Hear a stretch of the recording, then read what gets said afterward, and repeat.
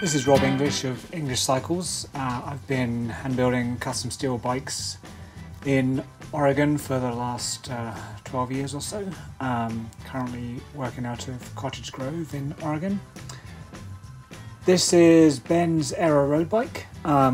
Second time I've got to work on the project with Ben. His previous bike was a kind of do-it-all convertible bike that shipped with a set of 650B wheels and a set of 700C wheels, and Ben realised he was rarely using the 700 wheels, which were a set of ENVE 4.5 ARs, and so he decided he'd like a second bike using that wheel set. And so we discussed various ideas around an aero road bike. When it came to the front end of the bike, there was discussion about whether to try and integrate the hoses completely.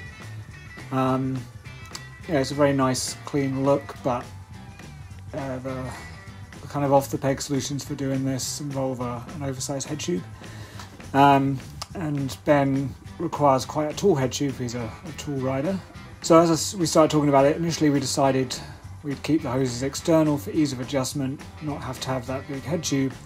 But as I was looking at the design, I decided to try something different and actually realised I could take a section of aero down tube and turn that into the head tube by bulging the ends and brazing in a section of tubing to each end to accept my own custom headset that allows for a tapered fork to fit into a non-oversized head tube.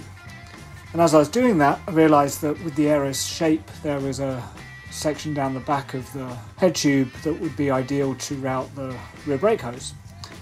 So went back and chatted with Ben some more, and we decided to do a kind of almost fully integrated hoses where they would exit the handlebar, loop along either side of the stem, and then the front hose would go into the steerer to go to the front caliper, and the rear one would go into the head tube to go to the back brake. So the inside of the head tube has a guide brazed in to that back section, so there's no chance of the hose interfering with the steerer tube. And then the rest of the bike, aero down tube to match.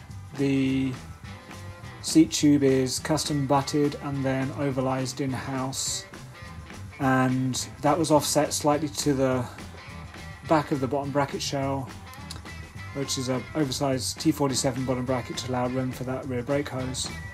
And the offset means there is room for a wheel cutout on the seat tube without shortening the chainstays too much, because I wanted to keep the weight distribution correct for how Ben sits on the bicycle.